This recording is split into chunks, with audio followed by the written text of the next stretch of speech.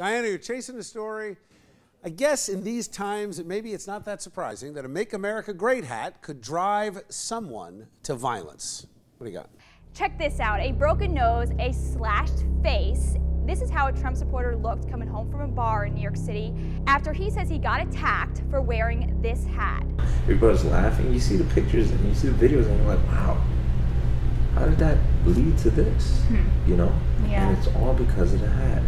Jovi Valle was wearing the iconic Make America Great Again hat when the incident happened. It was July 7th. He was dancing at the Bulgarian bar Maya Hanta on the Lower East Side after attending a Milo Yiannopoulos book signing. His Trump hat fell off, a woman stomped on it. And then I moved her away, and then I went to go get my hat, and then the guy sees me moving her away, and then it's like, he's like, yo, why you touching my girl?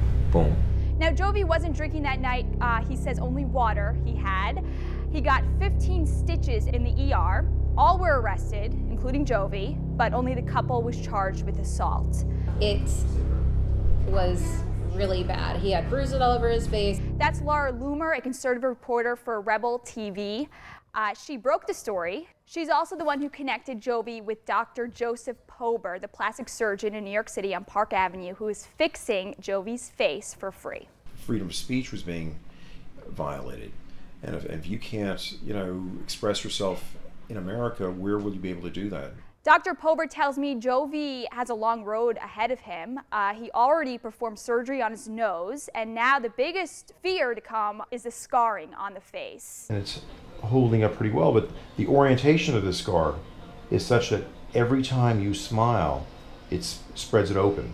He estimates spending about $30,000 so far, and according to Laura, this isn't an isolated incident when it comes to conservatives being under attack. The mayor is refusing to recognize it. The media is refusing to talk about it. And I think it's a really important conversation to have because eventually, like, someone's going to actually die.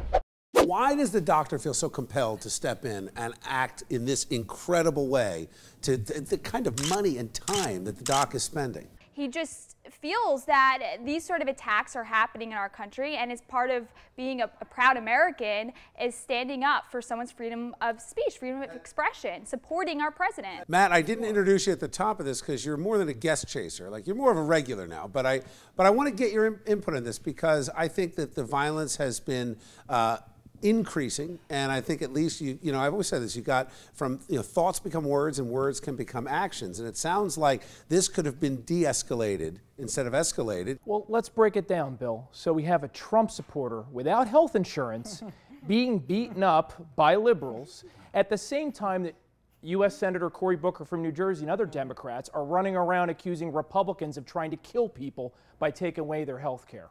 There you have the entire problem in a nutshell. Beaten up for a hat. Yep. The doc did it all for free? Yep.